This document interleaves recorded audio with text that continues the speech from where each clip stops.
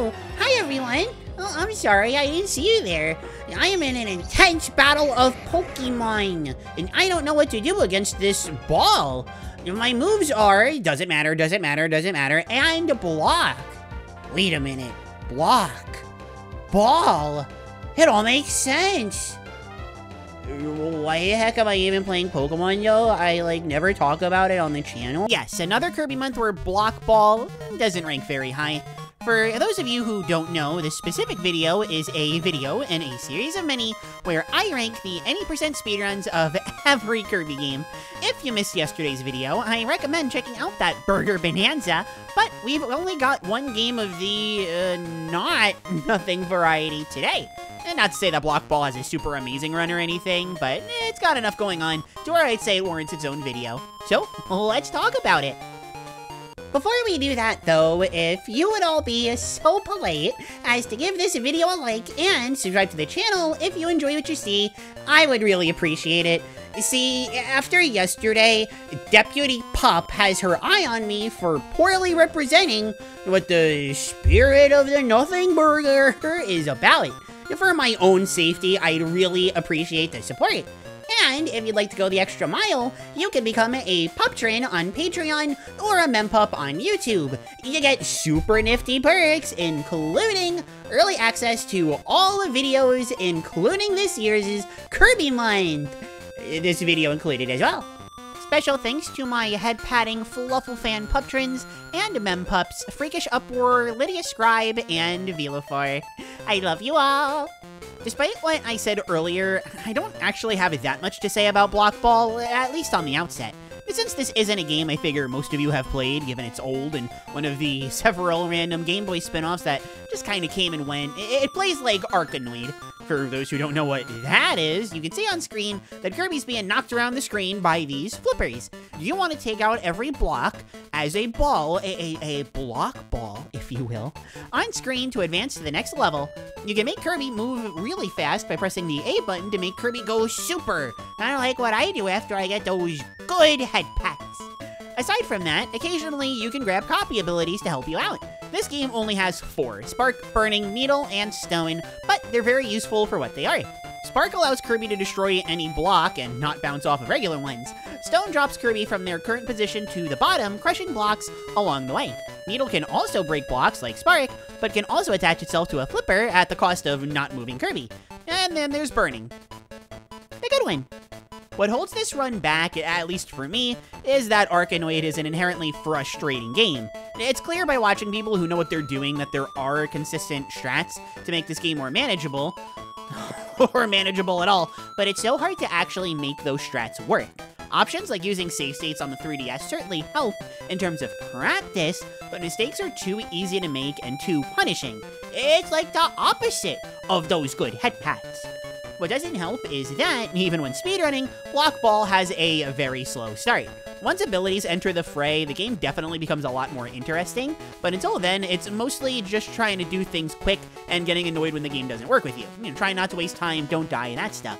I feel like that applies to every speedrun ever, except I guess the ones where it doesn't. More puppy. It isn't bad per se, but as a speedrun especially, it can feel very dry. Like I said before, though, the abilities do make things a lot more fun, even if there are only 4 of them. They all bring something unique to the table, even if Burning is the clear best. Even then, you don't get Burning until the late game, so for most of your playthrough, and by extension your speedrun, you're using whatever it is that the game gives you. Spark is a clear second, at least in my opinion, since it's the only ability that doesn't stop your movement at all. It can be a bit scary in casual play, I guess, but when you're going for that fast time and Spark just melts, or electrocutes blocks like it's nothing, it does feel really good. Stone and Needle, I feel, aren't quite as good, but they have their uses for sure. Block Ball does have more than just the standard levels, though. For example, in some stages, you can find a Warp Star that brings you to an optional minigame that you can play to get points and 1-ups.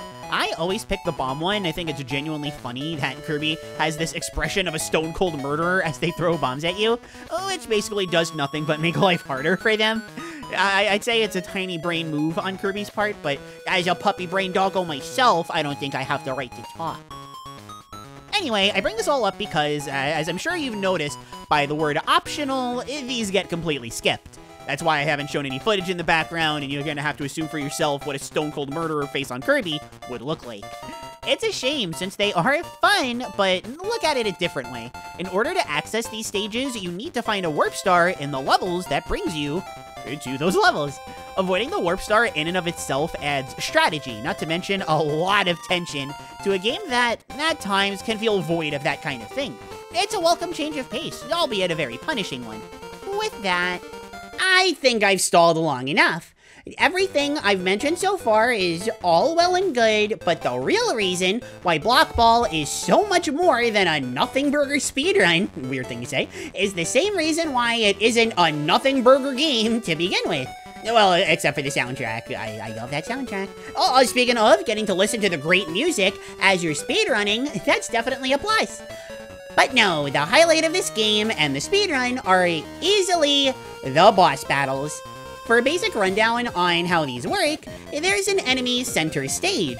The boss, I figured you would know that part, but I'm looking out for those of you that are dog-brained Fluffle fans. Anyway, these enemies you need to hit a certain amount of times in order to win. That's a very basic explanation of it all, but not only are these a blast casually, they're indescribably satisfying to beat quickly. Even the most basic of bosses, the very first, Cappy of all things, feels great to chase through its first phase. The run may make this look easy, and while it's an easy fight regardless, no way are you clearing it this fast without that certified dairy license of the cheese variety. The quickies cheese strats apply to every boss in the game too. What's even funnier than that Cappy kill though is how Spark tears Kaboo to shreds. Launch towards Kaboo, use Spark, rinse, repeat. Kaboo can't do anything. It's honestly really funny. If there's one thing I really want to show you guys throughout this month is that speedrunning is like the funniest way you could play any video game, especially Kirby. If there's one thing about the boss fights that I don't like, which is less on the fights and more on the category, it's that you don't get to fight all of them. You see, if you don't clear the borderline for every stage, what's that? What the heck does borderline even mean? Good question. Proceed to not explain it because it has nothing to do with the any percent speedrun. Like a bot! If you don't clear the borderline for every stage, you get the bad ending. Since not clearing the borderline is enough to get an any percent playthrough completed, stage 11, and thus the final boss, King Dedede, gets completely skipped and ignored. Oh well, it's not the biggest deal in the world, although I would have liked to fight him. And now it's time for Fluffle fans! It's Klaire Fluffle's speedrunning tip of the day. Yay! For Block Ball, I'm going to show a useful strat for, what else? The boss fights. So, if you line up two of the bumpers, I think I've been calling them flippers for most of this video.